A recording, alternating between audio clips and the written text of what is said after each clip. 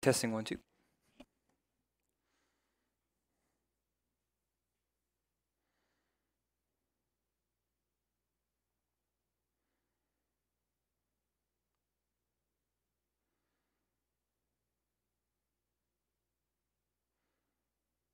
And we're live. What's up, guys? Welcome back to a Fish the Moment live stream. I'm really excited to talk to you guys about some offshore winter fishing today.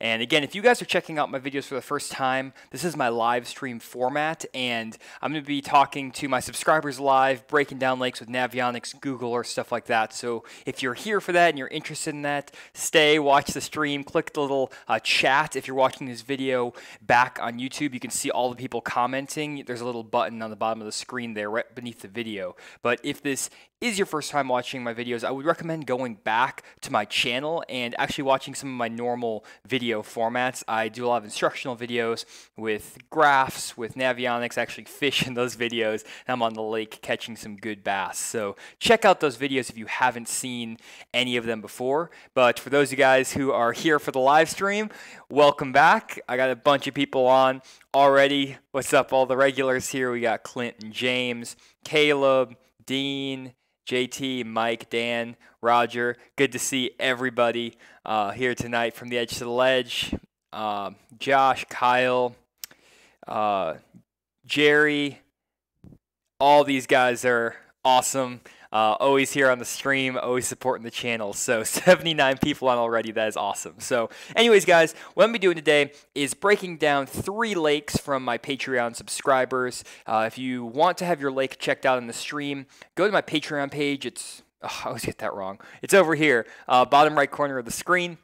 And you can go there and you can join the $5 tier, and I'll be looking at subscribers, Patreon subscribers lakes on my live stream every single week, and so check those out if you want that. You can also get lake breakdowns and personal fishing lessons with me when they come available. They're sold out right now, but they will be available in the near future.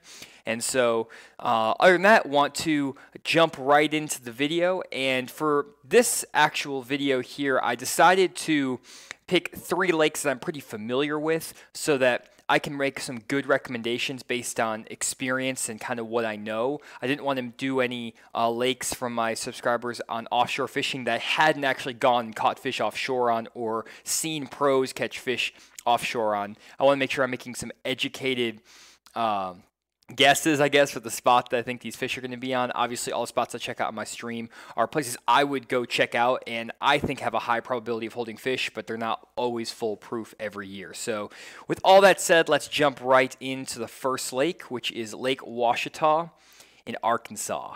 And I know that I have a lot of people from Arkansas tuning in, and there are a ton of people who want me to do Arkansas lakes, and that's where I'm based out of, is Arkansas. So I'm actually doing Lake Ouachita, which is in central Arkansas. Then we're looking at Table Rock Lake in Missouri, which is on the Arkansas-Missouri border. Then we're switching over to Lake Hartwell in Georgia, and all 3 of those are really good offshore fisheries in the wintertime.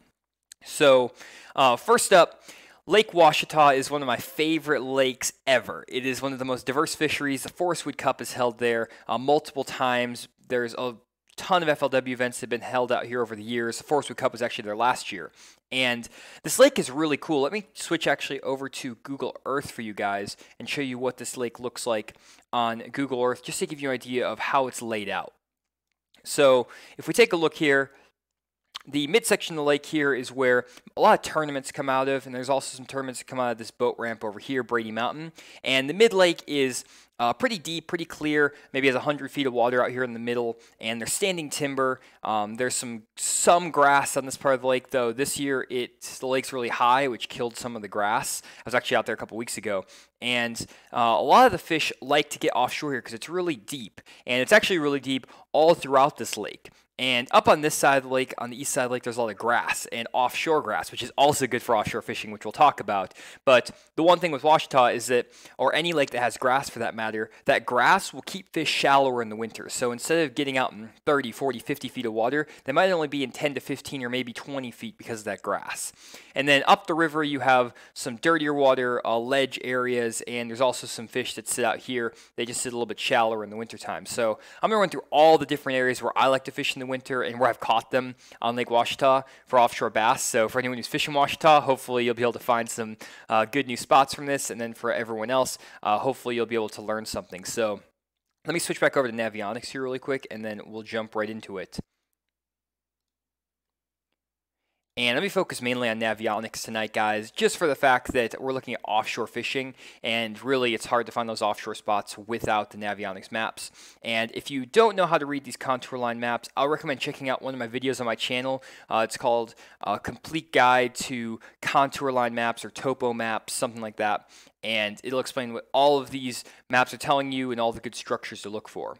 So right here, this is the main area where a lot of tournaments take out of Crystal Springs, and there's a lot of fish that get released out in here, and people catch fish back in here all the time. There used to be a really good grass line that was in the back of this creek right in front of the boat ramp, and here's a boat ramp right here. And if you look at this, there's actually a nice little ledge, and there's a little indent that pops in right here. I've caught multiple 5-pounders off that little point right there. There's a brush pile right off that spot. A lot of fish get released here from a tournament, and they'll pull right out here offshore, and they'll sit there all winter long, all the way up to the pre-spawn into March. And when I'm talking winter fishing, guys, I'm talking about water temperatures that are probably below 50-degree range, 55 degrees. When the water temperatures drop below 55, I think I go into winter fishing, and then I normally think that the fish get into that pre-spawn mode when the water temperatures warm back up over 50 degrees. Now, that can change for lakes. I know a lot of guys out there have fish on lakes where the water temperatures never get below 50 degrees, and there's other guys who have ice on the lakes right now. So the water temperatures are kind of hard to guess. A lot of guys are like, oh, tell me exactly the water temperatures you use. Well, that doesn't really apply across all lakes in all regions of the country. But anyways, that's a nice little spot right there. It's way back in the back of a creek, but you have a nice, again, little ledge with a little turn right here. And that little turn, or that point that sticks out, there used to be a bunch of grass out here, and when that grass died, there's just some brush out here, and that's all those fish relate to. This used to be a honey hole. Then as you work your way out, kind of the main theme for offshore bass fishing in the wintertime is to find places where the creek channel runs up against a main lake flat or a main lake point or a main lake hump. Any type of structure, but it needs to be deep structure. It's not going to be structure in shallow water. And shallow water is very relative to whatever lake you're on. So if you look at Lake Ouachita here, you can see in the middle of the creek here, it's 93 feet of water. And so on lakes where you have 90 to 100 feet of water, those bass a lot of times will get out and suspend, which means that they're sitting, if the bottom's right here, they'll sit above the bottom, between the surface of the water and the bottom, and they'll sit, and a lot of times they'll sit over 50 or 60 feet of water, maybe even 70 feet of water, and suspend over trees or over brush piles or grass or anything like that, and they'll suspend in 20 to 30, maybe even 40 feet of water. So they'll get really deep. And sometimes on Table Rock that we'll look at in a second, those fish can get as deep as 70 feet of water, and I know some guys are catching them out there that deep right now.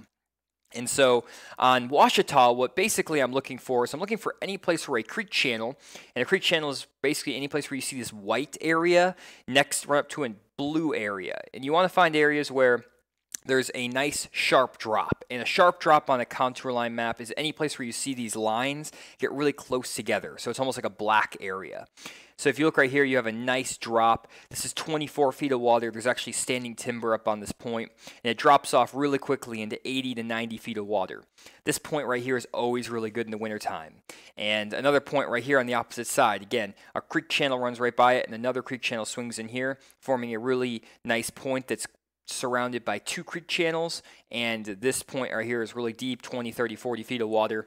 And sometimes when it's cloudy outside, or when you get a lot of wind, or first thing in the morning, these fish in the wintertime offshore like to pull up on top of this offshore structure. So on top of these points, or on top of these humps, up on top here in that 20 foot of water. Especially on Ouachita, they love to get up shallow first thing in the morning or on cloudy days. But then if you get a sunny day, and there's no wind, or you're fishing in the middle of the day and it's bright, sunny, no wind, those fish like to pull off the top of these spots, and they'll suspend out over this creek channel, over the top of 60, 70, 80 feet of water. Sometimes they might even sit like down closer in 40 feet of water, 50 feet of water, and they might sit on the bottom or just suspended off the bottom, but they're not going to be up on top of these little humps or points. They're going to be off the drop sitting out here. And guys normally catch those fish on jigging spoons. You might throw an underspin, like a little swim bait, a drop shot, stuff like that on those fish that suspend out here. And then when you have that wind, it'll push those fish further up on these little points, or if you have overcast conditions or it's first thing in the morning. And a lot of guys will catch fish out here with a really good, with like an umbrella rig. They'll throw an umbrella rig down there. They'll fish a football jig, a Carolina rig, stuff like that. Awesome. Bruce Clayton with a $50 super chat. Thank you so much, man. He says, we'll watch later. Want to support this awesome content and your work. Thanks. Thank you, Bruce. Really appreciate the super chat. That's amazing. Guys, thank you so much for all the support, too. I am really just shocked at how much support I'm getting on Patreon through these live streams, and it's been amazing. I have 211 people watching right now. The channel's been exploding lately. I'm getting like 100 to 200 subscribers a day, getting tons of video views. I'm trying to put out content twice a week while working full-time, so I'm really busting my butt trying to get content out for you guys, but I'm loving it. And so I just want to thank you all for the support, and anything you guys can do to share the videos out with your friends, I really appreciate it. Helps grow as a channel, and it helps me just make more content, and gets me closer to potential goals in the future. So don't want to get into that too much, but anyways, this is live stream, not me thanking everyone, so let me get back to this, but I did want to put that out there. So anyways, so those are a couple spots right here that look really good. Another thing that you can actually do, just kind of checking some of these spots out, if you look, like here's a nice little point here I catch some fish on. Again, that creek channel swings in here and it swings around this corner, and you can catch some fish up on this point.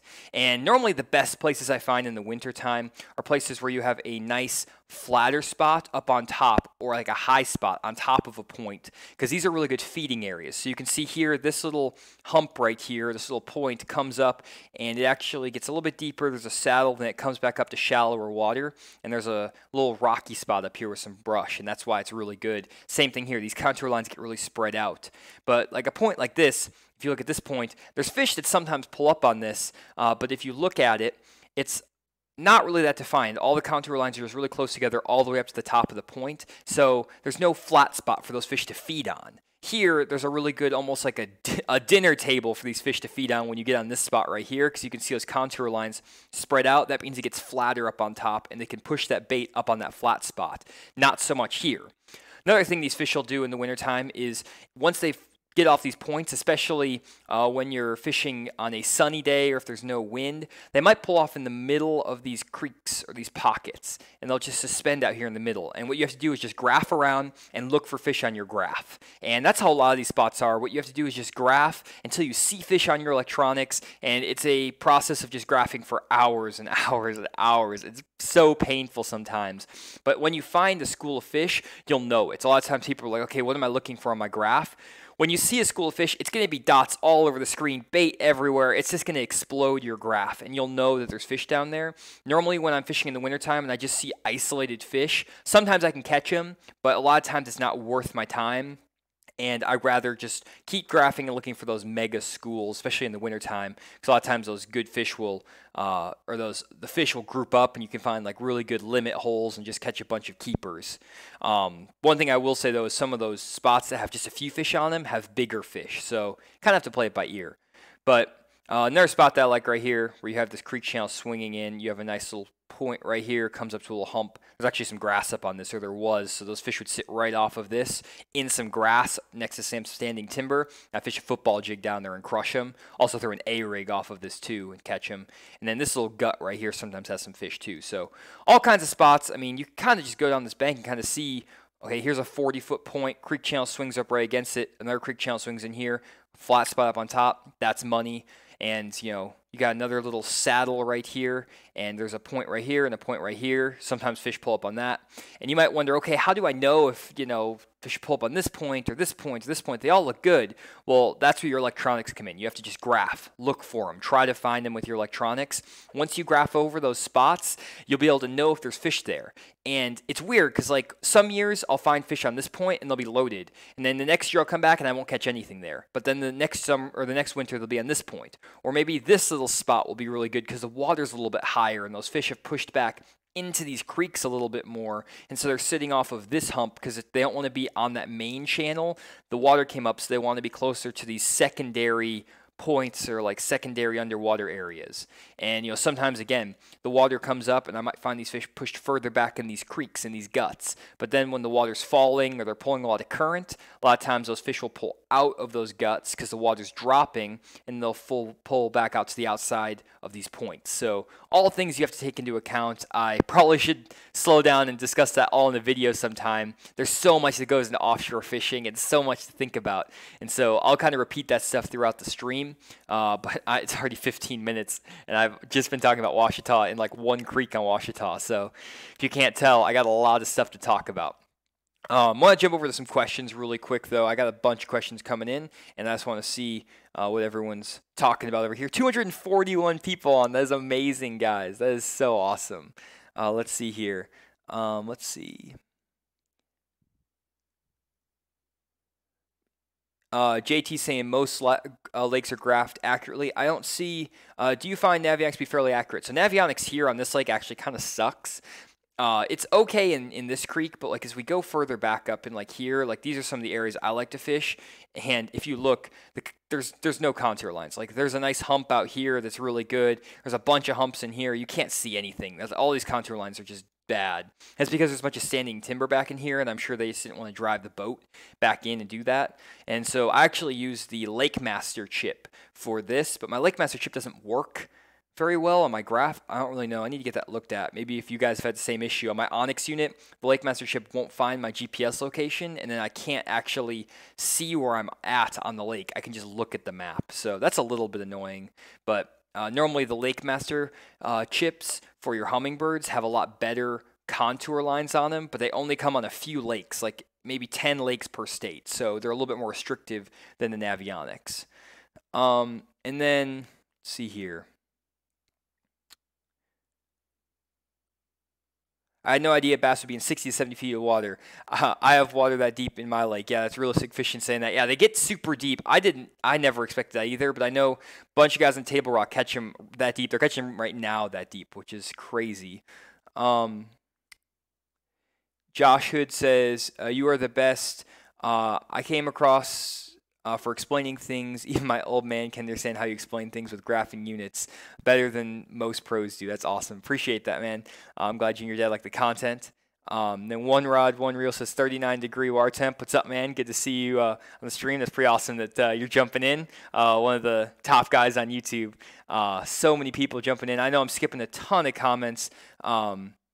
Got skunk fishing blizzard today, 24-acre reserve from the bank. Only had one spot where the main channel swung against the bank. I was fishing 20 to 40 feet of water. Got a few perch. Yeah, that's, fishing from the bank is really tough this time of year in the wintertime.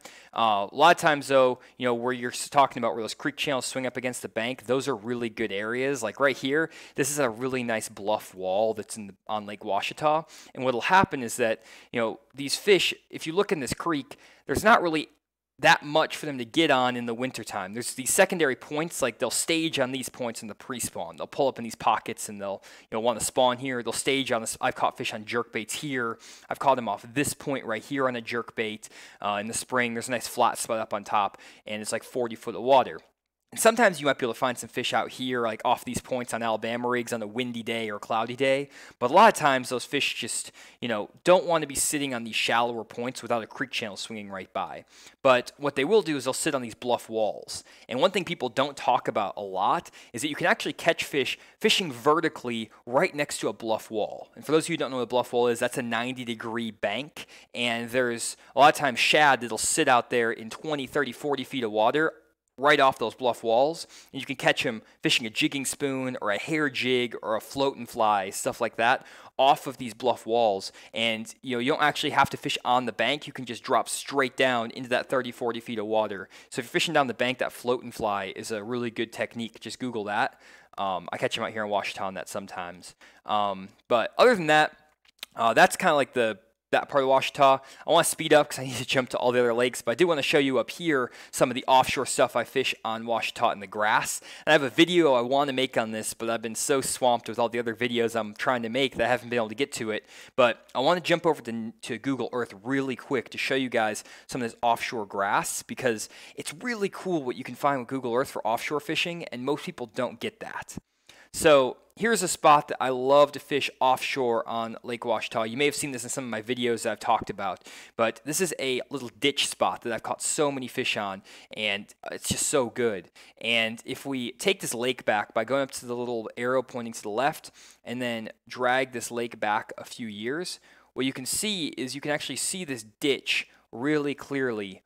Boom, just like that. And you can see this nice ditch that winds into this pocket. And what happens is these fish will sit off the point of this ditch. The point of this ditch is in maybe 9 to 12 feet of water right here. And then right here, it's like 180 to 100 feet of water. So really deep back in this creek. And these fish will sit in 20 to 30 feet of water on the edge of this grass line. And all of this green area is all grass. So you have grass right here, and grass all the way up in this ditch. And the grass goes out to 20 feet of water, and then it stops. And there's standing timber in here as well.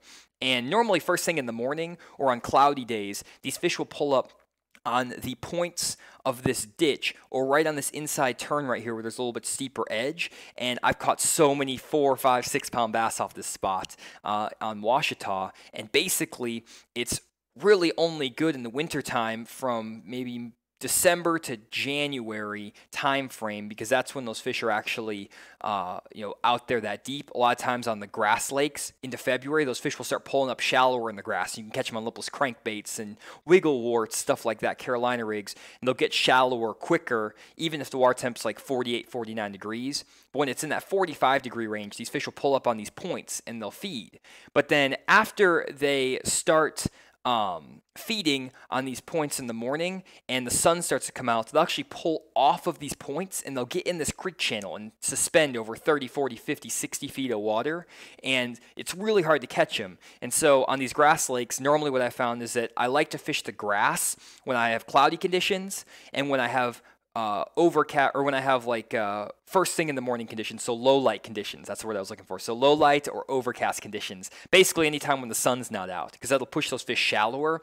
But then when, there's a bunch of other spots I can talk about that are good in through here. There's some really good, little ditches and points and turns back up in here that are sometimes good. There's a bunch of little humps out here that are sometimes good. All places. I don't want to get too caught up on that. You can go to Google Earth and check them out yourself. I know the guys on Washita are like, no, stay, show me all the spots, but I need to keep something to myself. But anyways, what I will do is I'll go back down to this part of the lake, because you can see there's really not that much grass off these points. You don't really see that hard grass line, and I'll get in these parts of the creeks on those sunnier days, because a lot of times it's easier to find those fish when there's no grass. They're used to not getting up in the grass, which will then keep those fish a little bit deeper. So on the grassy parts of your lakes, those fish are going to stay shallow and feed when it's overcast. And then again, those fish on the lower end where there's not as much grass will sometimes pull up shallow with the overcast, but most of the time they'll sit out deeper. So that's what I like to do on Washita, fishing out deep. And so I'm going to switch over, answer a couple questions here, then switch back over to Table Rock Lake, so I stay a little bit on schedule. Don't want to be too off there. But anyways, oh, Josh Hood, $10 super chat. Thanks so much, man. I appreciate all the vids. Even the stars would love Lake of the Ozarks. Lake of the Ozarks, but the upgrade version. Okay, awesome. I can potentially check out Lake of the Ozarks one of my next streams, because it's really good this time of year. There was someone who had asked that already on Patreon too, so I'll probably try to check that out next stream, most likely, just because it's a really good time of year for Lake of the Ozarks. I think I've had like 2 or 3 other people talk about that too. Let's see here. I must say, after watching your videos, I'm constantly using Google Earth. That's Jordan Phillips. Thanks, man. Appreciate that. And is Washita pronounced Washita or Wakita? It's Washita. I'm not sure if that's right. That's how I pronounce it, and everyone I know pronounces it, but actually it might just be wrong. I have no idea. We are from Arkansas, so our pronunciations aren't always the best, to be honest. So I apologize for that up front. Anyways, there's a bunch of guys in here talking to One Rod, which is awesome. I what I'm going to do is I'm actually going to go through all the comments after the stream, guys, and knock them out one by one. So if you have to drop off, this video does get uploaded back to YouTube right after the stream. And so you can go back and check out all the spots I'm looking at, listen, because I know I talk fast all the time because I want to try to get everything out of my head as fast as possible. So if I do need to slow down, let me know. But I'm trying to just jam as much information in. Maybe watch it back on like half speed or 3/4 speed. That might actually work pretty well, though my voice might get really deep. But anyways, so let me jump over to next lake to Table Rock, and then we'll answer all your questions near the end of the stream on the last little bit. So moving just a little bit north of Lake Ouachita to the Arkansas border, we have Table Rock Lake. This is another awesome fishery. A lot of Bassmaster Elite Series events out here over the years. There's been some FLW tournaments out here as well. A really famous lake. And it's a beautiful lake. It's really big and expansive. It's part of the White River chain of lakes, and actually Beaver Lake is a lake that's really close to my apartment. I live in Rogers, Arkansas, so this lake's really close to me. I'm doing a video series right now. Beaver Lake is kicking my butt. I'm catching keepers. I'm just catching like 2-pounders, and I know that's good on Beaver for a lot of the times of the year, but to win tournaments, I need to be catching like 15 to 17 pounds. So I need to find out how to catch some bigger fish. I'm going to do some individual tournaments starting in March. And I'm going to be doing a video series on how to practice fish and how I practice for tournaments. Now I'm going to video all my tournaments, show you how I break down and prepare for tournaments, how I fish the tournaments, all that stuff. And I fished over 150 tournaments in my life, and so I'm really excited to do all that. So One Rod saying peace out, keep up the vids. Thanks, man, appreciate that. Anyways, we have this is the Lake Ouachita. This is the lower end of the lake, so this is the deepest, clearest part of the lake. As you can see, it's really clear water. You can see that because the water is kind of dark. Then you have the Kimberling City area, which is right the mid part of the lake, where you kind of have the break between the this is the White River. I don't remember what this river is called. It's like a Fox or the Wolf or something like that. I don't know. I don't know all this stuff, but there's 2 rivers that run up here, and all these places are good to fish. The lower end is normally pretty good for those offshore fish. You catch spotted bass and smallmouth down here. And same thing with this Kimberly City mid-lake area. And then the White River is better for largemouth, again, still offshore. And then this is the dirtiest part of the lake, this part of the lake up here.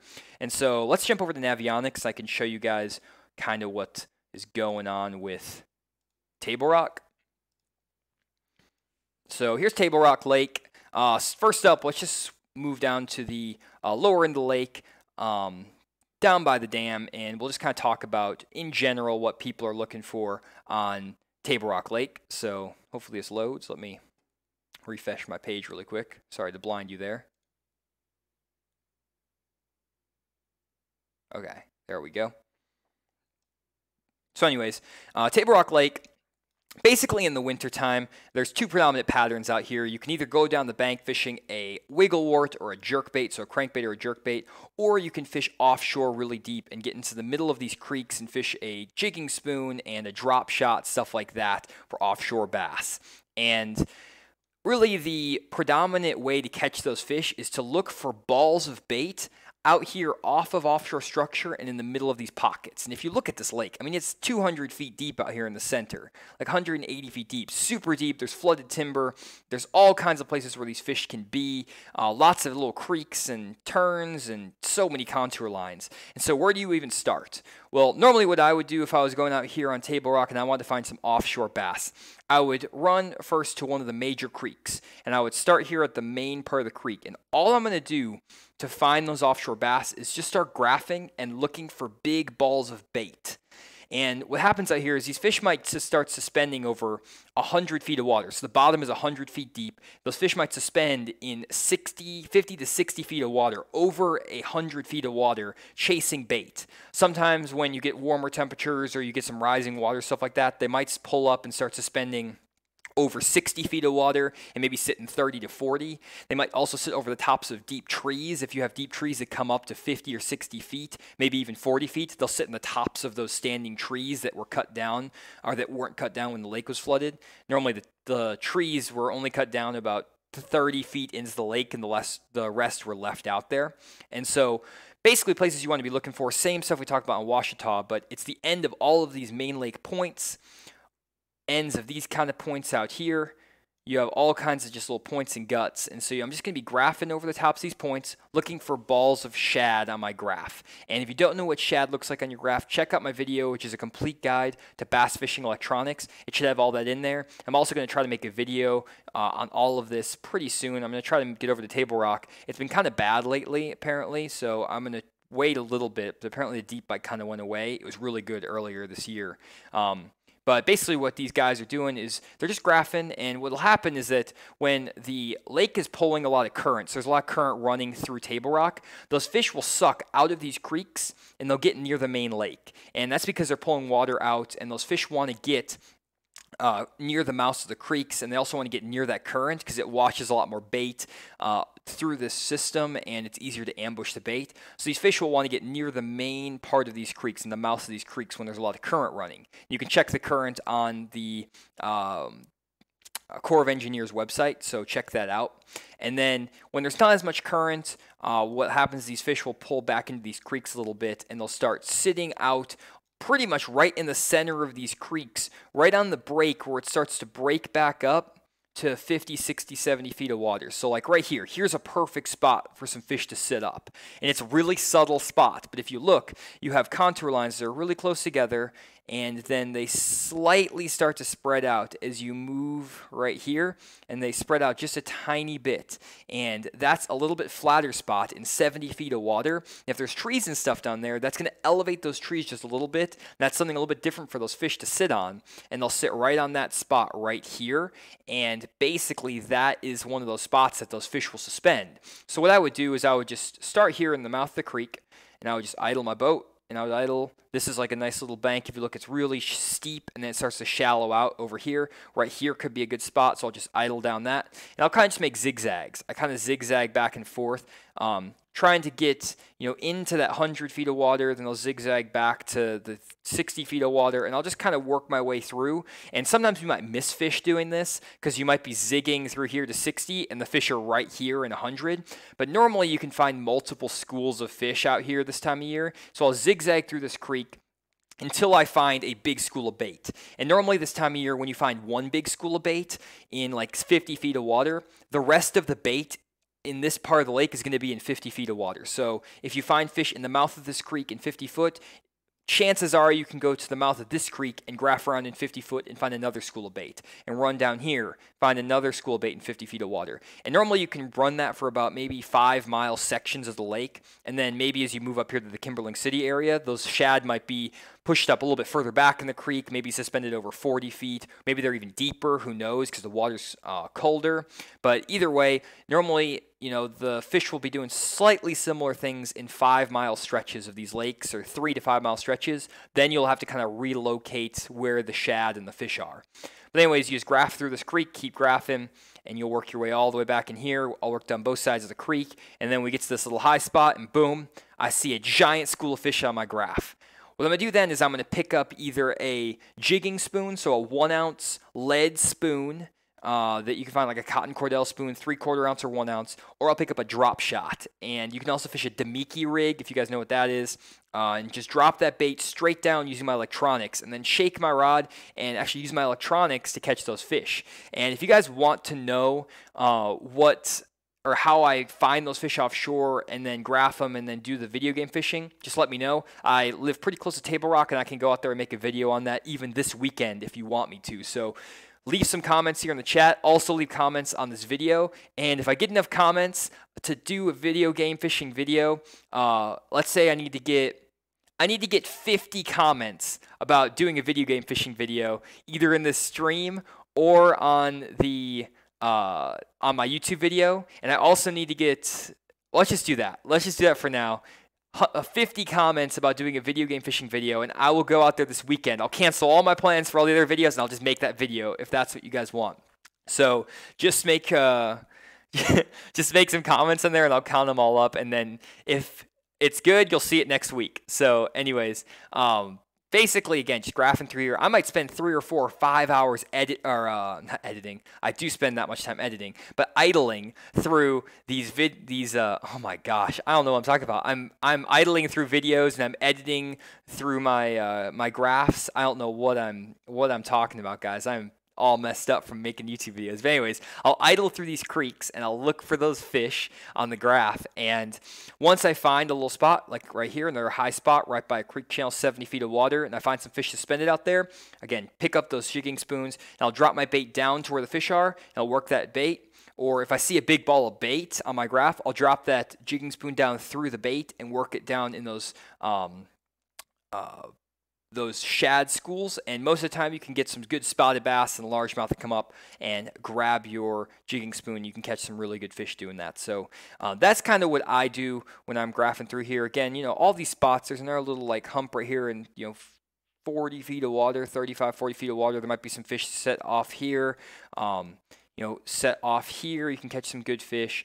Sometimes, too, these fish will actually get in just the center of these creeks. And so you might even find some fish out here further back from the creeks, sitting out here in 70 feet of water, just suspended. Here's a nice little drain or a little pocket that feeds here, and then the creek continues. These fish might just sit right out here in the middle of this pocket, further back in here, especially first thing in the winter or as the winter progresses, and you can just find some fish just schooled up in the backs of these pockets. And so pretty easy way to actually put some keeper bass in the boat. This isn't always the best way to catch big fish, but I know earlier this year in December and early January, actually mainly December, a lot of tournaments were being won with 15 pounds, 16 pounds, just fishing out here in the middle of these creeks with that jigging spoon. Sometimes they fish a Rapala jigging wrap, which is a ice fishing jig, and they'll fish that down there as well. It's another good bait that people throw. And so, that's kind of what you do on the lower end of the lake. It's the same thing like this creek here. It doesn't matter what creek you go to. There's so many fish in Table Rock. But you just come through here, graph down this point, graph around here, make those zigzags, wait till you find some schools of bait or schools of fish, then you drop down on them and catch them. And normally what happens is when you have a ton of current blasting through the lake, a lot of times it'll spread out the schools and spread out the fish. So you might not see 1,000 fish on your graph when there's a ton of current flowing. But then once that current starts to slow down, those fish will kind of group up a little bit more. That's just what I've heard. I haven't really experienced too many days. I haven't been out here too many days doing this, so I don't really know back and forth like with the current, no current. This is just what I've heard from people and friends and watching videos, all kinds of stuff. So there's a lot of stuff on Table Rock out there.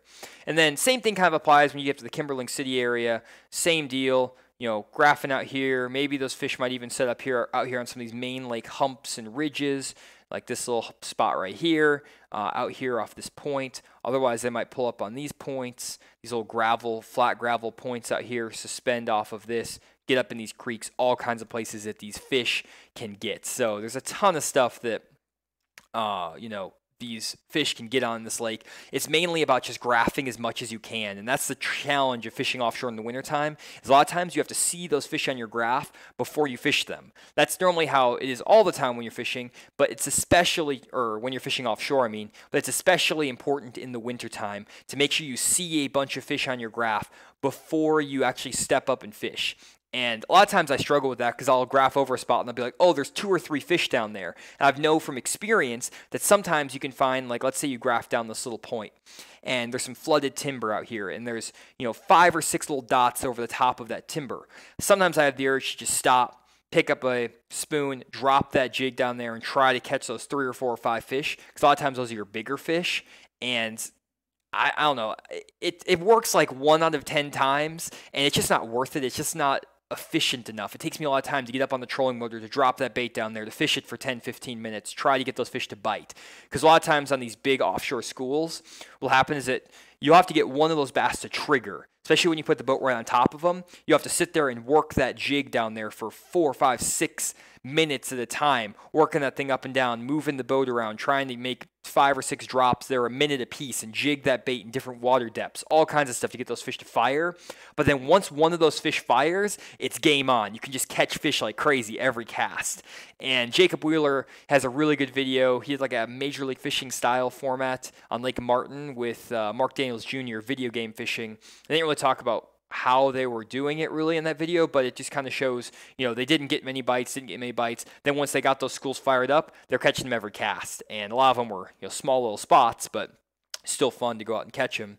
So that's kind of this area. And then as you move up the lake, you get same kind of deal, just little points. And basically once you get up this, the James River, or the White River, this is the James. Is that what this is? I think this is the James River now that I'm thinking about it.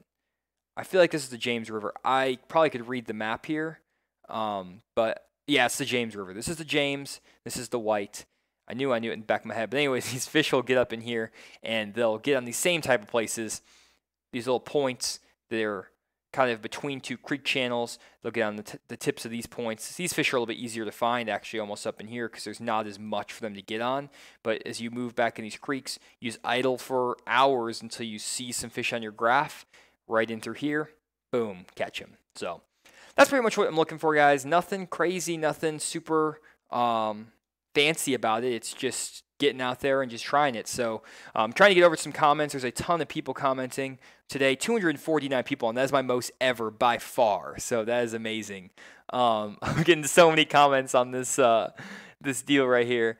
Can't wait for tournament vids. My first year starting fishing competitively. I'm really excited to do those too, man. That was Vaden Ellis. Josh Hood, glad about your info. Not about the amount of viewers they will come. Thanks, man. Appreciate that. And then, let's see here. Love to see a video fishing video. Let's see here. There's like 1, 2, 3, 4, 5, 6, 7, 8, 9, 10. Oh my gosh. Okay. Looks like I'm doing a video game fishing video already. That is awesome. That is so cool. So many people are doing that. I can definitely make that video then. That is that's no problem for you guys. I'll just go graph and I'll find some fish. I need to find some fish now. That's my biggest challenge, I guess now. I have my money where my mouth is and actually go find some. I don't know if I'm going to fish down here in this part. I know the White River is pretty well, and it's closer to my house. But then I know I'll figure it out. I need to figure this out. There's a local fishing report. There's a couple guys who make local fishing reports out here that I always follow them. They're local guides, and they normally set you pretty straight. So I'll just watch some of their videos and see what they're doing. Then use my instincts as well. Hopefully between the two of that, I'll be able to catch some fish. So anyways. So what we're going to do now is we're going to jump over to our last lake, which is Lake Hartwell. And I'm really excited for this one because this is one I know quite a bit about based on doing some tournament breakdowns for the Bassmaster Classic. So I know all kinds of places on this lake. So let's jump over there.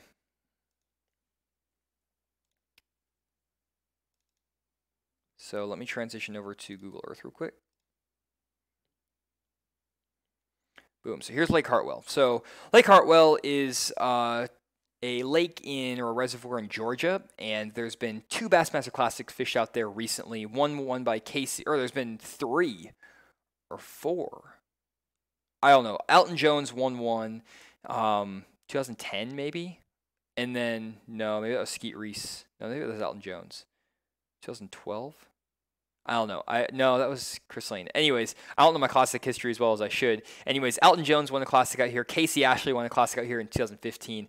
And then 2017, Jordan Lee won back-to-back classics, which is awesome. And so that's the venue that these guys had fished. And this lake is really cool. It's a huge fishery. There's so many places for these fish to hide, a lot of offshore places. There's also some shallow water areas up the river. This is the river. It's really hard to see, actually, this on Google Earth. Let me see if I can find a better image. It's actually, I remember when I made my tournament breakdown of this, it was really hard to see this lake. Here we go. So here we go. You can see down here. This is the deep, clear part. You can see because that water is dark blue. Oh, that made it disappear. Dark blue. And then it gets a little bit more stained as you move up the lake, but not super dirty. And then as you get up these rivers, it's really dirty. And, some muddy water up here that those fish like to get in. So let's jump over to Google Earth, or to Navionics. Apologize for that. Navionics. So Lake Hartwell. So basically what happens in the wintertime on Lake Hartwell is that you have blueback herring in this lake. And blueback herring are things you have over in those East Coast, like South Carolina, Georgia lakes. And they're basically like a filet mignon for these bass. They're basically the best thing that a bass can eat. And those big largemouth and big spotted bass on Lake Hartwell will chase those blueback herring over any single bait out there. If there's a crawfish down there or if there's a shad down there, they'll pass it up. They'll pass up a giant group of shad just to eat one blueback herring. And so these fish are really dependent on where the blueback herring are moving. And so what a lot of these guys do on Lake Hartwell is they look for places where those blueback herring are going to move up on to feed on plankton or just kind of, where they get up shallower, which are good ambush spots for these largemouth and spotted bass. And what will happen is these blueback herring will just sit out here. As you can see, there's a nice creek channel that winds through Hartwell through here. And they'll just sit out here in super deep water, in 100 feet of water, and they'll just sit out here and just chill. And then when you get some cloudy conditions, maybe you get some wind blowing, these fish will pull up onto these little points and onto these little drops. And as you can see, like right here, you have a nice creek that winds through here, creek channel, and then there's a nice point, and there's another creek that winds in. These blueback herring sometimes might feed up on top of this point. Maybe there's some brush piles down there, or some standing timber, stuff like that, and those fish can pull up onto that standing timber or onto those brush piles and start feeding on the plankton and stuff, and those largemouth and those spotted bass will pull right up on top and feed on them. And a lot of times those largemouth will just kind of chase those blueback herring out here in the middle, but they move around so much and migrate so much, it's really hard to stay on top of them unless you have one spot that you can just sit all day and wait for those blueback herrings to move up on top of a spot. I'll show you a spot that Takahiro Omori did that on a little bit, but just a couple spots I want to show you that I know guys have caught him on in the Classic. Right here, Brent Ayler almost made a comeback at the Bassmaster Classic fishing this little point right here. He caught 3 really big spotted bass, 3+ pounders on the last day of the Classic to almost take the championship away from Jordan Lee, but he didn't quite get it done. And he was really one of the only guys fishing offshore that whole tournament other than Takahiro. Was Takahiro? Takahiro was fishing offshore that tournament, yeah. Takahiro was also fishing offshore, so he was doing really well. So Takahiro and Brett were doing really well in this tournament. But anyways, if you look at the spot, it's pretty much perfect for winter fishing. These guys were a little bit past winter. They were moving into the pre-spawn, but this is more of a winter spot than a pre-spawn spot, I would say. So what was happening is that there's this creek channel that winds in through this creek, and it runs up right against this little point here. And it's in the mouth of a spawning pocket, so it's a great place for these fish to pull up when they want to stage to spawn. And what happens most of the day is those blueback herring will be just chilling out here in the middle of this pocket, or in the middle of this creek channel. And then every once in a while, let's say in the middle of the afternoon when the wind starts to blow, or maybe they'll pull up there when it gets really sunny. Sometimes it's hard to predict what the shad will do, but sometimes they'll pull up here when it gets really sunny to kind of sun. Whatever it is, they'll pull up on top of this spot up here, and there were some brush piles out here that Brett was fishing, and these shad were pulled up on the spot, and there were some spotted bass pulled up there, and he was fishing a drop shot in some brush piles off this point in 20 to 35 feet of water. And this spot wasn't good all day. There were certain points when those fish would move up to feed. So what Brett would do is he would just run a bunch of these points throughout the day, and he would just find areas where there was some blueback herring kind of moving around off the points. He would just graph around and find areas where he saw some blueback herring off these points, and he knew, okay, at some point they probably are going to move up to feed, and they're either going to move up to feed on like maybe this point or this point. So he would probably just test them out in practice. I can't say this for sure, but that's how I would do it. And there's so many places he can try to find some fish. Again, here's a nice little point up here, 30 feet of water, creek channel runs right by it. That could be a dynamite spot. If we move back over here, here's another nice little point that runs off the island. Creek channel swings in. That could be a great little area. You could get even tighter to some of these banks and maybe fish off some of these points right out here where that creek channel swings in and catch them off this stuff right here. So there's a ton of different areas you can fish. Kind of use the same thought process I showed before, which is basically look for places where that creek channel swings up against some of the shallower water and where the contour lines get really tight together. So like this spot right here could be really good for some of these deep fish, even right over here. And basically it's just that creek channel swings in next to some flatter water, and there's a steep drop there. That's what you're looking for in the wintertime. And basically he was just running around fishing all that, and he was catching some really good fish doing that. Another thing that the pros would do is they sometimes would actually run to, let's say, this creek right here. I know Casey Ashley was catching some fish in this creek during the Classic. when you won in 2017, 2015. Maybe Takahiro was fishing offshore in 2015. Maybe I'm getting that backwards. I'm not 100% on that. I think I might be getting that backwards. I think Tak was leading in 2015, not the year that Brett Ehrler was fishing. But either way, what happens is a lot of times on these herring lakes, just like I was talking about on Lake Washita, those fish a lot of times will pull up shallow first thing in the morning or on overcast days. And what they'll do is they'll pull up into the backs of these pockets, and they'll get all the way back in the center of these creeks, and they'll just feed up and gorge on shad, because those shad will be up here all night, and they'll just be feeding on the shad that pull up here shallow overnight, first thing in the morning. And you can sometimes catch the tail end of that night bite back in these pockets. And a lot of guys, I know Jacob Poroznik did really well, caught like 17 pounds one morning fishing a pocket just like this. And it's way back in one of these creeks. It's like way in the back here. It's like 20, 30 feet of water, and they just fish in the center of these cuts, and the shad would get bunched up down in the middle of these cuts, and you catch them on an underspin, which is just a swim bait head with a little spinnerbait blade on it with a swim bait as a trailer. And sometimes catch them on a jerk bait too. And Casey Ashley was fishing in here, and basically you just work your way back in these cuts and look for those shad, and then once you find the shad, just start fan casting down the center of these cuts, and you can catch some fish. And that's a really good pattern on these blueback herring lakes all around Georgia and North Carolina, South Carolina, places like that. And it's really only good for the first hour of the morning. It's not an all-day bite, but it can be prolonged by cloud cover. So if you have some cloud cover, these fish might stay up here shallow for an extra 30 minutes or 45 minutes. And another place like this that Casey Ashley was actually using when he helped win the tournament was way up here on this part of the lake. And you can see there's a bunch of waypoint or a bunch of dots here because this is where Casey Ashley won, so there's a bunch of people who know about the spot. But he was fishing this little cut right here. It's actually a little like just creek that winds in. There's a big shoal or a ridge that runs out here, and then there's some islands, and there's a really deep drop out in front of this island. And Casey was fishing. You can actually see in the videos he was sitting his boat right out in here, and he was casting over the tip of this point, and right out in here off kind of this area where this steep drop is. And what would happen is that in the mornings, these fish would pull up out of this creek channel, and they would get up on top of this little point. So you can see that shoal sticks out, and there's a little point that sticks in that bumps out, and then there's that deep water. And these fish were sitting right here where that 40 foot of water hit that 70 feet of water, and they would sit out there in 30 to 40 feet of water right on the bottom first thing in the morning. And he could catch some really good fish doing that, catch a limit pretty quick of good ones.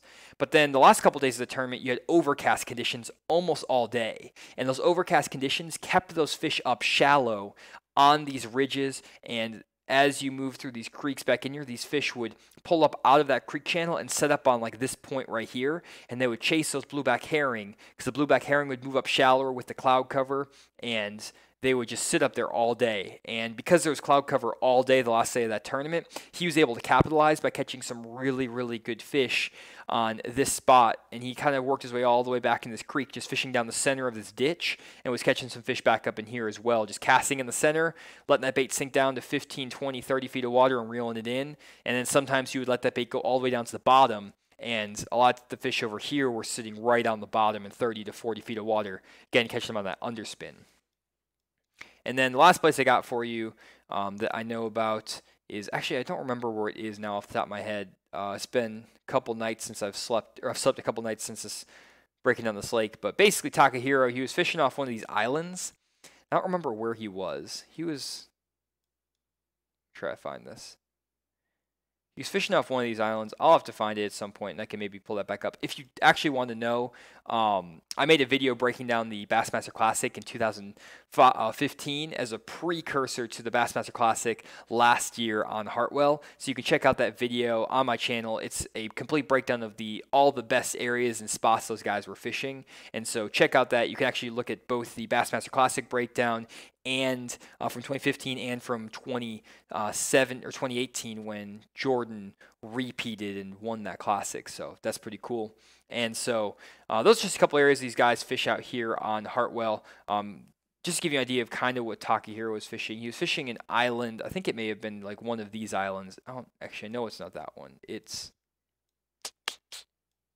I'm really bad for not knowing this. I apologize, guys. Should have had this prepped ahead of time. I thought I could just remember it off the top of my head, but apparently my memory is not as good as I thought it was. But basically, there was an island. Let's just say it was over here, and there was a really sharp drop off this island. I think it was maybe like this island or something like that. And you can see there's a really sharp drop off this island, and there's some flooded timber out here. And I don't know if this is the exact spot, so bear with me for a little bit. But apparently there was some timber that was sticking up off the bottom, and then it ended right as you pulled up on this point. And those fish would sit on that timber line where the timber was in like 40 to 50 feet of water. Then it would make a hard stop, and it would stop like right here, and then there'd be no timber. It would be a blank area. And what would happen is Takahiro was literally sitting on this point off one of these islands all day long. He would literally sit there the entire day, and he would just wait for those blueback herring to move up on top of the point, and then you would drop a drop shot down there and catch those fish. And you would wait for those fish to kind of move off that timber line into that open space where there was no timber to chase those blueback herring, and he would just see individual fish on his graph. He'd drop down to them, he'd catch them on that drop shot.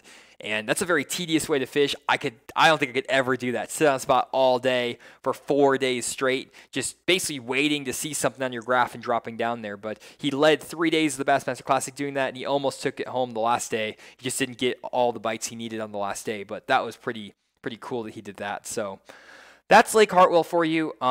That's offshore bass fishing in the wintertime. So hopefully you learned a bunch from this video and from this stream. There's 228 of you guys still on, which is amazing. I do want to go back through all the comments and want to see what you guys are commenting on other than me doing the video game fishing video. But I'm going to go back through all your comments. If you guys have additional stuff, I'll stay on for the next like 20, 30 minutes just answering questions. So just start firing your questions away. I'm just going to scroll back up to the top, just answer questions. If you guys don't want to listen to Q&A, then hope you enjoyed the video, and check out some of my other videos on my channel, and look out for that video game fishing video. Apparently it's happening already from what I'm seeing in the comments. So if you guys want to tune out, again, this stream is going to be posted live, or going to be posted to YouTube afterwards, so you can check it all out and go through it again on 3/4 speed. But anyways, going to take a second now to just go through all these comments. Seems like a lot of people are freaking out that one rod was in here. That is pretty awesome, I must say. Let's see here. Are you fishing jigs along that grass line in the winter, Dan? Going back to Lake Ouachita. So let me switch back over there to Ouachita. Whoops. Just to show you guys what he is talking about. Actually, crap, I don't have Ouachita marked. The thing that's scary, guys, is I can tell exactly which state and which lake is where basically by looking at the mountain ranges and the shapes on the map on Google Earth, because I look at so many maps all the time. So I can literally, like, you could take me out to here to the United States, be like, oh, where's Arkansas? Where's Lake Ouachita? Oh, it's right here. Oh, where's Lake Hartwell? Oh, it's right there. Oh, where's, Toledo Bend or Sam Rayburn? Like, I can literally just, like, point those out from the sky, which I don't know if that's a good thing or a bad thing. I don't know what that really says about me as a person, but that is one skill I do have, which is probably pretty pointless, if we're being honest. So let me know what you think about that in the comments. Don't be too harsh, but anyways, so yeah, what I'm doing with that jig, I've talked about it a couple times in some of my videos, but what I'm doing is sitting the boat out here in maybe 50 feet of water, casting up to the edge of that grass. I try to put my jig so it lands maybe within, 5 to 15 feet of that grass edge, and maybe 15. You don't want to cut it too close, but 15 feet of that grass edge. And kind of what I want to do is let that bait land in maybe 10 feet of water and then work it back all the way to 20 to 25 feet of water. And again, that grass ends in 20 feet. So a lot of times those fish will sit right on the edge of that grass, right out in here in that 20 to 22 where the grass ends. Then sometimes fish will sit up in the grass a little bit, but most of my bites come as I'm pulling it off that grass edge and it gets out there in the 20, 25 feet of water. That's why I keep the boat out here in 50 and make a long cast just to the very edge and then work that bait out. I don't want to sit too close because otherwise I'm going to be fishing it too shallow and I'm not going to get that jig down in the strike zone. And another thing that helps fishing in the grass out deep like that is to throw a heavy jig. I throw a 3/4 ounce football jig in that grass, which helps a ton. Will you do a river system breakdown? Caleb Morgan's asking. Yes, I can definitely do that. St. Lawrence River. I think I've broken down the Potomac a couple, maybe once or twice, maybe. On one of my very first streams, and then I think I haven't broken down the St. Lawrence. I'm not very good at smallmouth stuff, guys, because I don't fish smallmouth hardly at all. So I don't like to do breakdowns on like Lake Erie or a lot of the smallmouth lakes, just because I don't have the expertise there. I can make a bunch of stuff up, but that's not really what I like to do on my channel. I like to just tell you what I know and from my experience, and I don't want to lie to you guys because that's not going to help anybody. I'm trying to keep it 100% transparent and just let you know exactly what I think would work and what I know works, rather than trying to fabricate a bunch of stuff that who knows if it works or not. But anyways, see here. Keeping vertical jigging, vertical jigging, vertical jigging, vertical jigging, vertical jigging, video game fishing, do the video. That's awesome. Anyways, Zach Fisher says, looks like you're doing the video. And then Caleb, think you got your 50, lol. That's pretty funny. And then Fish the Moment Nation, that is awesome. Video game fishing, so many. That is awesome. And Samuel Wilson says there's hardly any video game fishing videos on YouTube. That's very true, and people don't do a very good job of explaining how to actually do it. There's guys who are like, oh, watch your bait go down, and here's the sinker and the weight, but like, there's so much more to it than that. It's like, how do you find the fish? How do you get them to bite? How long do you stay on the spot? There's so much more that goes into that. That's where I always get like super into the weeds there. Oh, Jason Walls, sorry I missed that. $50 super chat. Thank you so much, Jason. John, you continue to rock it. Another great session. Thank you so much, man. Really appreciate the super chat. I was scrolled down on the stream. I hadn't got that far yet, but thank you so much. Really appreciate that, man. And then, where do you buy paper maps with contour lines? Most maps don't have details like Navionics. You can buy the paper maps. There's the hotspots map, which I use actually on Lake Ouachita. I have some maps over here on Beaver Lake. Hotspot maps are really good, actually, if you have a lake that you fish a lot, because they'll give extra detail, and sometimes they'll be a little bit different from what the Navionics maps show, and so they're really good. Actually, let me grab this really quick. I'll be back in a second. I promise I'm not leaving.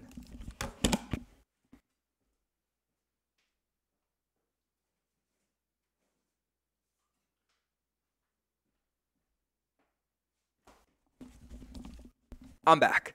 Anyways, here's my Beaver Lake Hotspots map, which I've been studying constantly.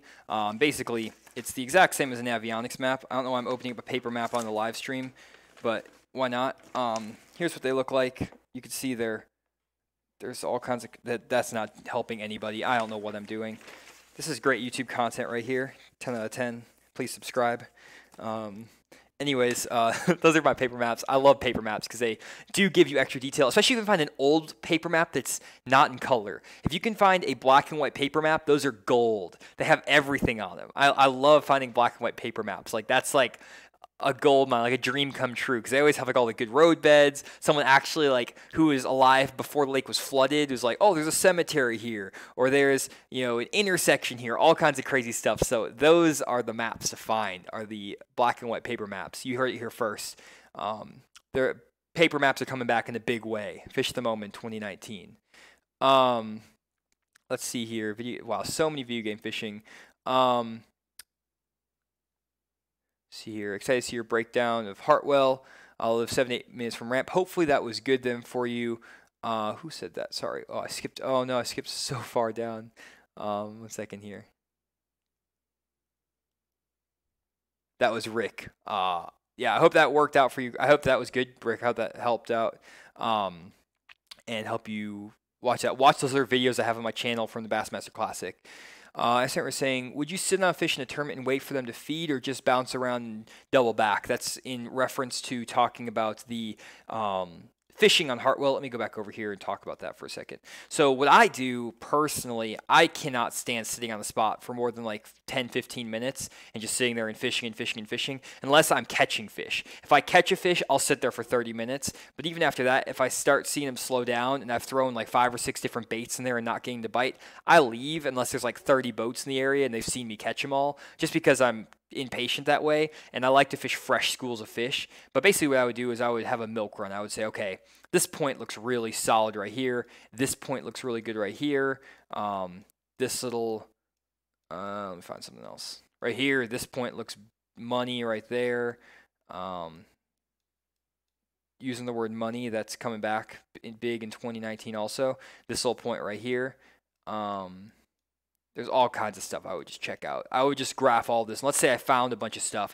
I would try to find like 30 spots out here on this lower end of the lake that I think potentially would have fish pull up, and I would look for brush up on top of a point. I would like pull up on this point, and I would say, okay, is there brush up here or something that would hold the fish? And then is there bait out here out in front? And I would say, okay, even if I don't catch anything there in practice, I would just start fishing them. And I would just rotate 20 or 30 spots, waiting to see if I can run in and collide with a group of fish that's pulled up on the spot.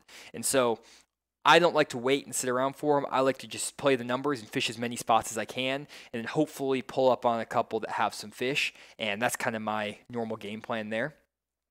Let's see here. Josh saying, if you do this weekend, would love to meet up at Table Rock. Josh, I will put that out. I'll comment on this video. If you leave a comment down below on the video after the live stream, I'll just comment down there afterwards, letting you know where I'm going, what I'm doing. I think I'm going to launch near the White River, but I'm not sure yet. Maybe Kimberling City. If anyone fishes Table Rock, leave a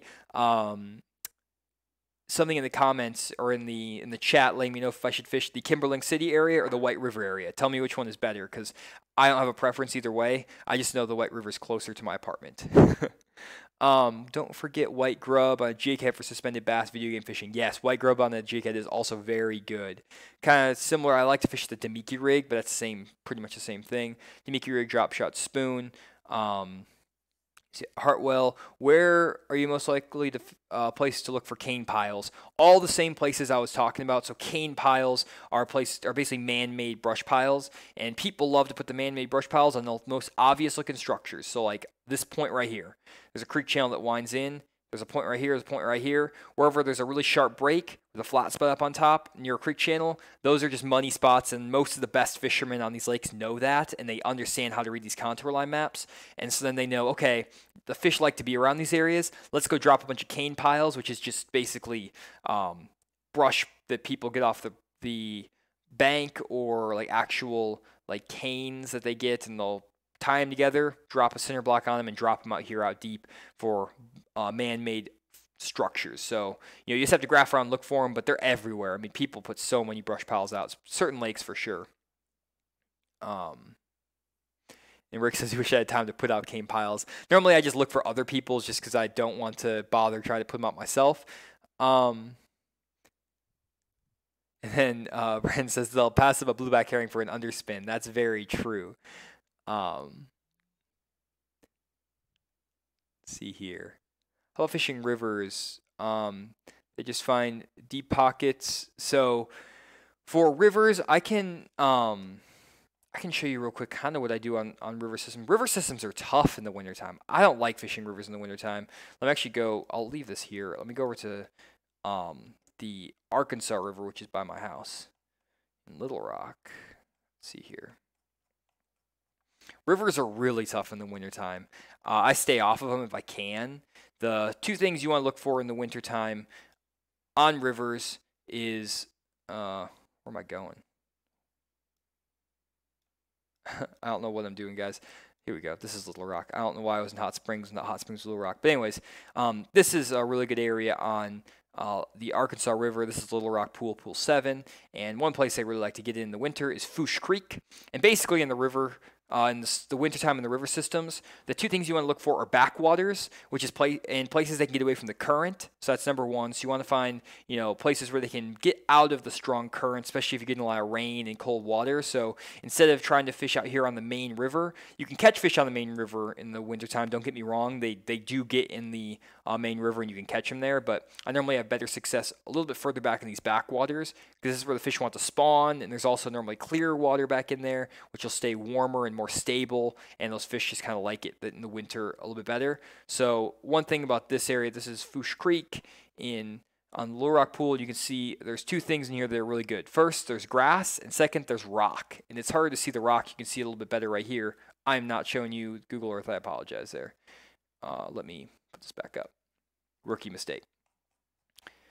Little Rock Pool. Here's Little Rock Pool. Arkansas River right here. This is Little Rock. Best city in America. Just kidding.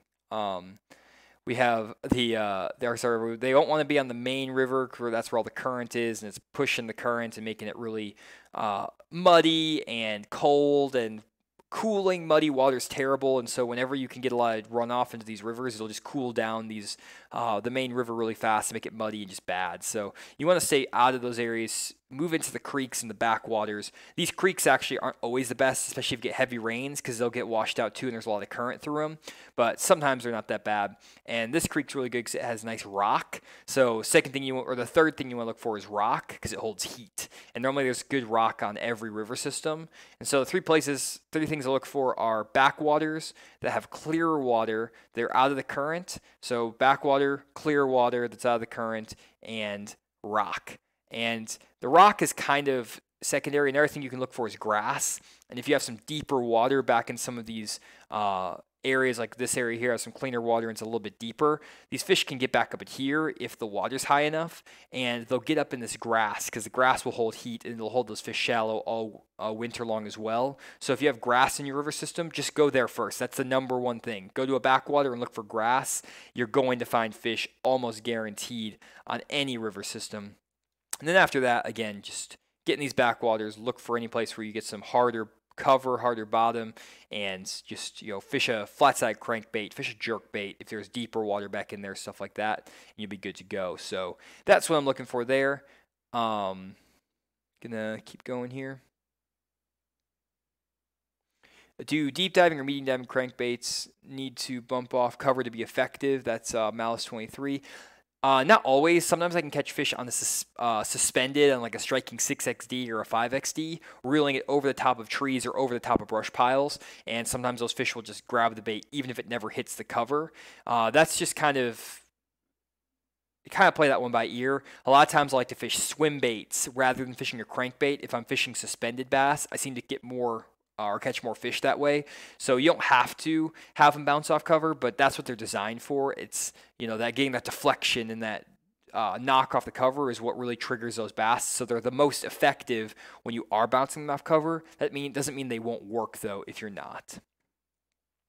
And then let's see here.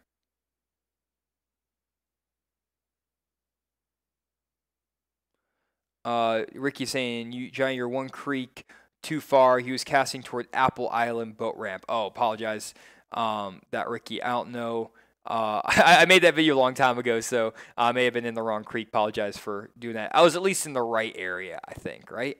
Johnny continue rock is Jason with a super chat. Appreciate that, man. Again, great content. Learned so much. Keep it up. That's William Witt. Love the info. Just fishing, Michael. Thank you guys. Any chance you're going to do the FLW Grand Lake tournament in March? I will be there. I'll be there, Steve, at the Grand Lake tournament. That's really close to my house. So if you guys want to do a meetup there, let me know in the stream right now or in the comments afterwards. If you want to do a meetup in Oklahoma at Grand Lake for that event, I can set up time to talk about fishing. If you guys are in town for the event or whatever like that too, all the pros are fishing. If you guys wanted to try to schedule a guided fishing trip on one of the lakes in the areas. I don't want to go out to Grand because of the tournament guys are out there, but we could go to some of the lakes in the area if you wanted to go do a guided fishing trip. I have some of those up on my Patreon page, so go join my Patreon page to see my posts on the guided fishing trips. I'm only offering those to Patreon subscribers at the moment, just to temper demand, and I'm working on a website right now that'll launch that out, so I'll do guided fishing trips, personal lake breakdowns, fishing lessons, all that stuff, and I'll have a calendar where you can book going forward in the future, and you can get on my calendar for that. So I'm still working out how to design the website, all that, while trying to make YouTube videos and do Patreon and work. It's really fun, but we'll figure that out. And then let's see here. Do the upper, mid, or lower lake fish better during the colder months or vice versa? So that's a great question. So in general, let me find a lake that has a good distinction between those three. Where are we going to go? So, trying to think. Okay, let's just go to Grand. Why not? Here's Grand. So here's how Grand, Hans, Gruner, thank you so much for the $5 super chat. Sorry if I butchered your name there. I think that's very German name, right? That has to be a German name. So I apologize for butchering that, but thank you so much for the super chat. Really appreciate that. So here's Grand Lake. So in general, do the dirtier part of the lakes, are they better in the winter, or the top end of the lake, the lower end of the midsection of the lake? And normally what I say when I'm fishing in the wintertime is that I like to fish the midsection to the lower section of any lake. The reason for that is because the water on the upper ends of most lakes is going to be muddier because that's where the rivers form. And so when you have a river system that flows, or when you have a river that flows into the upper end of this lake, that's going to push a lot of new water into the lake from any rainfalls in the winter, which is going to muddy up the water and it's going to make the water colder faster. And basically what you'll know about, or what I can tell you about cold water, well, I've been talking for an hour and 14 minutes, guys. Apologize for the slip up there, but what I can tell you about muddy water is that it cools down faster than clear water. It also warms up quicker than the clear water. And so when you get a cold rain or you get some cold nights, that dirty water will cool down really quick. And the worst thing to fish is cooling muddy water. And you can tell if the water is muddy because you can see it's dirty brown right in here. You can see it's a brown color. And as you move down the lake, you can see the lake is like really dark and blue. And you can see that that is some clear water on Grand. And in general, because that water can cool down quicker because it's dirty, it'll sometimes cause those fish to get shocked. And there's just as many fish living up here on the top end of this lake of Grand as there are down on the bottom end of the lake. But the thing about fishing this top end of the lake is because that water cools down faster, it'll put those fish in lockjaw a lot easier. So if there's a cold front coming, or if there's a couple cold days or a couple cold rains, it'll shut the fishing down in that area. And so instead, what I like to do is run down to the midsection of the lake. And you can also fish the deep, clear part of the lake where it's really clear. The thing with that, though, is it's a lot harder to get those fish to bite if the water visibility is 5 to 6, 7 feet of visibility. And the reason for that is because they can see the bait really well. And so on the lower end of these lakes, normally you need to have good wind to get those fish to bite. And I'm making a video on that right now about one of my days on beaver. I actually went out on beaver this last weekend on Sunday. Today is Tuesday, but Sunday. And I was fishing on the clear end of beaver. So I'll kind of show you what I'm talking about on beaver. So here's beaver. I was fishing on the clear end of beaver. Let me change this so it looks more like what beaver actually looks like. Let's see here. I know there's a good image here in a second. Just bear with me for 1 second. Here we go. So here's Beaver Lake, and what I did is I was like, okay, the forecast called for really windy conditions, and so I knew that it was going to be really windy, and I ran all the way up here to the clear end of the lake. Actually, this is the very clear end, but here it had like 5-6 feet of visibility, and I was running over here trying to find some fish in this creek, and there was no wind on that day, and it was dead calm, and it's 6 feet of visibility. Those fish can see my bait from a mile away, and there's no disturbance in the water to break up the image of that lure, which makes it really easy for those fish to see the bait. And so what was happening is that these fish were just coming up and, probably just looking at it, not biting it. I didn't catch any fish. And I fished out here for 2, 3, 4 hours with no wind. It was bright bluebird skies, like not good conditions. But it was actually pretty warm that day. So I'm like, well, these fish are probably going to want to pull up shallow and feed, but there's no wind. And so even if the fish are up shallow, they're going to be really spooky and hard to catch. So what I did is I actually made an audible at 11:30, and I ran down out of this creek, out of beaver, and ran down. You can see right here, the water's super muddy. And this is kind of what it looks like right now on beaver because of all the rain we've had. And so you have this clear water over here, and then you have the muddy water in here. I actually ran over to this pocket right here, and I just started on this steep bluff wall at this point, and I fished down through here with a jerk bait, didn't get any bites. Water visibility was like 1.5 to 2 foot of visibility. Water temps were 44, 43, 44 degrees, so cold water temps. But it was warming up because of that warm sun that we had beating on the bank, and it was warm the day before, and so this water was warming up because of the sun. There was no wind, it was slick calm, but because that muddy water, those fish were more likely to be able to chase my bait and bite the bait. And so I pulled around this point fishing a Sartre shad color jerkbait and caught a keeper spot, 13-incher, nothing crazy, and worked down and actually ran over here to this point, and boom, caught a 2 1/4, 2.5 pound largemouth. First stop. So I mean, I literally ran from here all the way down the lake to here just to get to this dirtier water. And in my first spot, I caught 2 keepers back to back. And I hadn't caught a fish in 3 hours fishing in this part of the lake. And so, again, it's all about adjustments like that. You can't really ever say that the top end of the lake is better than the lower end, is better than the middle part of the lake. It just depends on the conditions. But overall, it's easier to catch fish in like the part of the lake where it's not super clear, but it's not super muddy. So like this part of the lake right here has 2 to 3, maybe 3.5 feet of visibility. And that's a really good for the winter because that water doesn't cool down super fast, but those fish are still active in 2 to 3 foot of visibility, even when there's not too much wind. There can just be a light wind and they can still get after it. So that's my answer to that question. That was a very long-winded response. JT saying Johnny the mastermind. Tim saying I appreciate Georgia Lakes, man. I've learned a lot from watching YouTube channel too. Keep the lines wet and see you next week. Thank you, Tim. Appreciate that. Let's see here. Joy, your passion you have for chasing after them. That's Shane Hernandez. Thanks, man.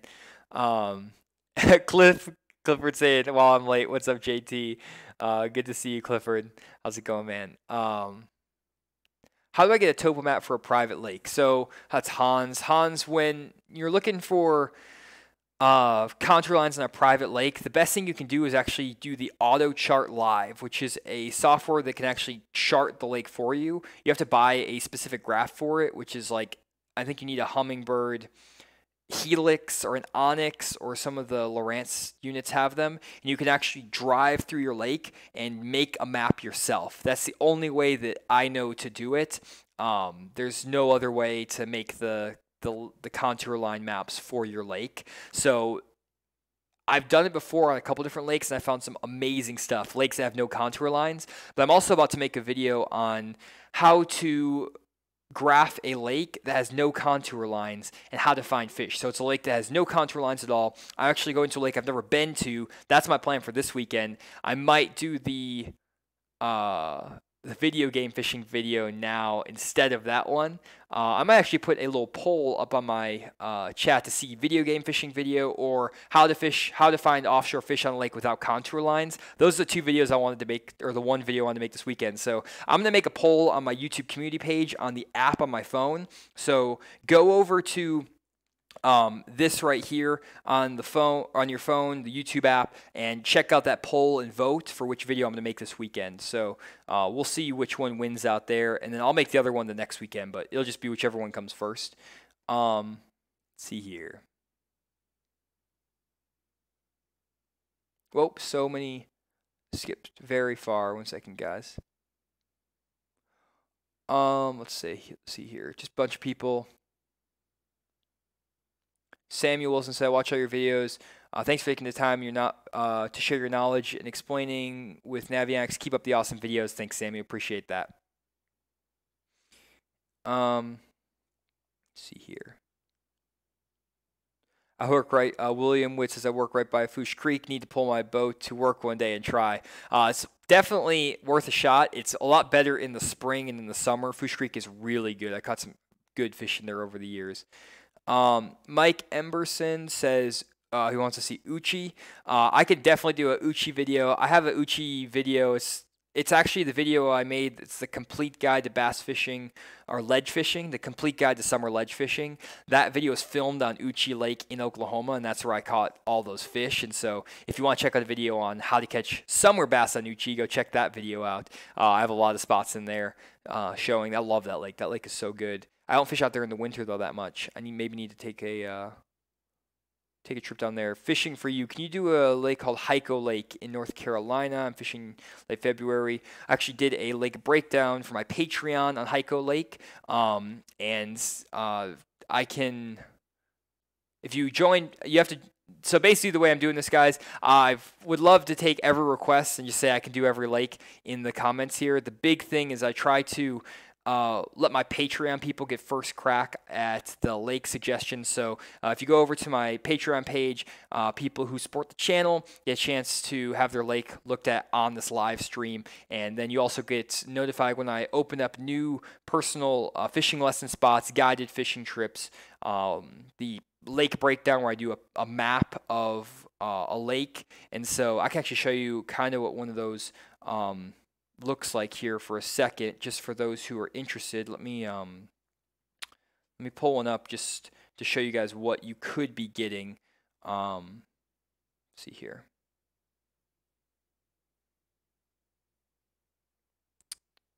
One second. I need to pull this. Just give me half a second. I just want to show you guys this. Try to pull one up.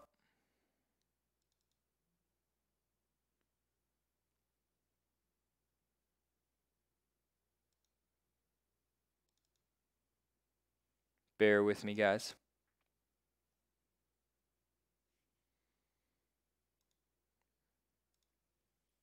This is probably not the best thing to be doing on a live stream trying to find this. Just give me... Okay. I'm having a lot of troubles with this. Give me a couple more seconds. Really sorry about this, guys. Didn't have any of this planned out, but we're getting there. I had to download it from another place.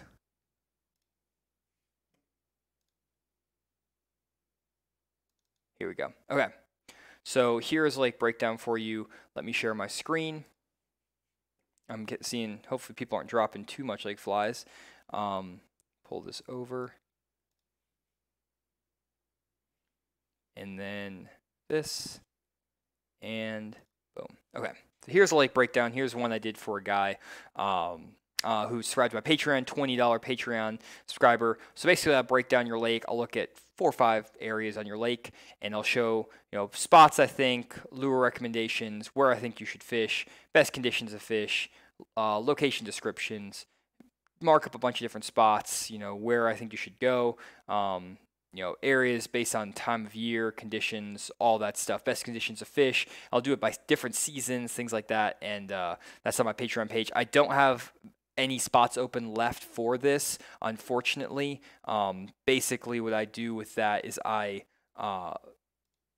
only have a limited time in my schedule to actually make these lake breakdowns, just because I'm working full time. But hopefully in the future, if I get a bunch of support, get a bunch of people joining Patreon, get a bunch of people subscribing to the channel, I might be able to do this even more as it goes forward. And so I might be able to beef it up to get to doing, I'm doing like 10 a month right now. If I can I might be able to beef it up to doing 40 a month. Who knows if I can do it in the future, but they just take a long time for each of them, you guys can imagine. So just something that I like to do for you guys. It's really fun to be able to get that information out to you. It's fun to share all this great data and share those maps. So anyways, if you guys want to get first dibs at potentially getting one of those spots to get one of those lake breakdowns, again, go over here into the Patreon page using the link in the bottom right corner. But anyways, that's that. And then let's see here.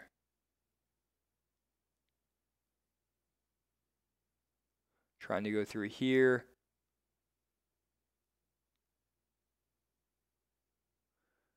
See here. Okay.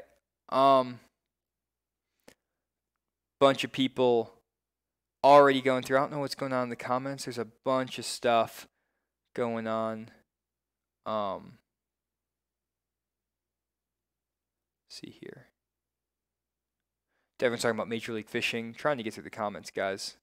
Let's see here. I'm sorry, YouTube channel. Garrett Albert. Good luck, man. CCD says Major League Fishing was boring today. I actually didn't watch it. Was it? What did you guys think about that? Did you think Major League Fishing was good? Like, did they catch a lot of fish? How was the camera? Like, it was live. I don't know. Was it good to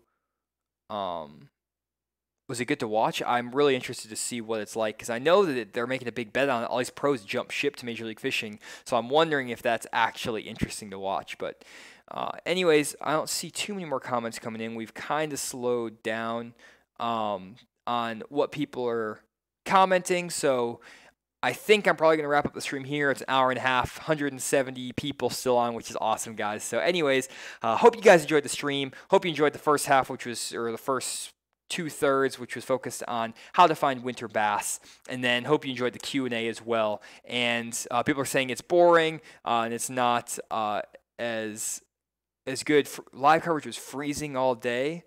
Please answer some questions or give some tips for fishing this time of year.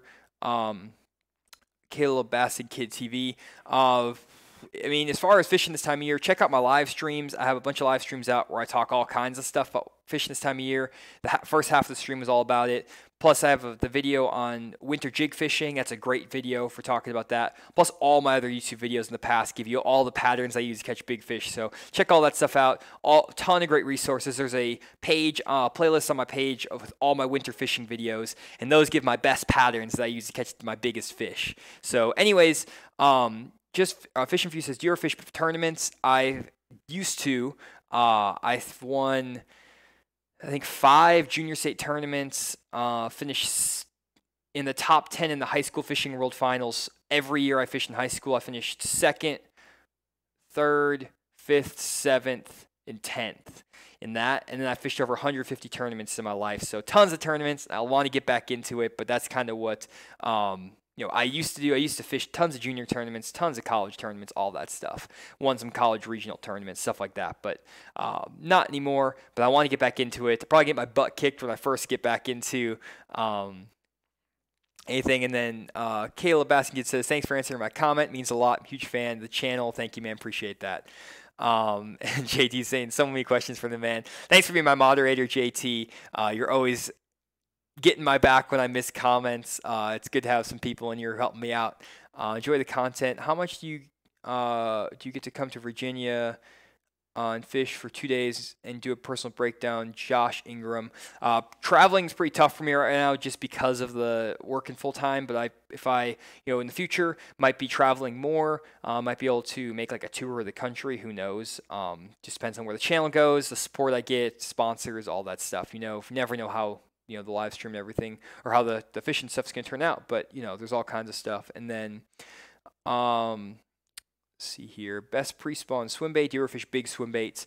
I don't fish swim baits too much. I love to fish an Alabama rig, and I like to fish like a single swim bait, like a Shadlicious or a Bass Tricks, like big paddle tail. Also fish like a Kitech swim bait, stuff like that. But I don't really ever fish any of the really big swim baits like the Depths or the River to Sea wave or S-wave or stuff like that. I want to start doing that more, especially now that I'm up here around like Table Rock, Beaver Lake, but I haven't done it in the past. So, and then Jay Sparrow says there are negative comments, not cool. I don't actually see any negative comments. I don't know if some of the videos got detracted. I don't know if that's what you're talking about. I think it's people trying to pump their channels. So other than that, I think everyone's pretty positive here, right? I don't know. You guys are pretty awesome fans. You guys are actually awesome. Always keeping it positive and, always helping, help me out in the comments. If I mess up, you guys don't beat me up too bad. So always appreciate that. You guys are awesome fans and, awesome guys to talk fishing with every week. So I'd love to meet more of you guys. Love to do more meetups, all kinds of stuff. It's, just talk fishing. I love it. It's my passion. It's what I love to do. And I know you guys love to do it too. So it takes a certain type of person, certain type of fisherman to sit and listen to a guy talk about navionics for an hour every Tuesday night. But that's my kind of people. So anyways, I'm probably going to close up from that, guys. Hour and 30 minutes in. But hope you guys enjoy the content, enjoy the live stream, enjoy all the videos. Thank you again for all the support. And I'll see you guys next week for another Fish in the Moment live stream.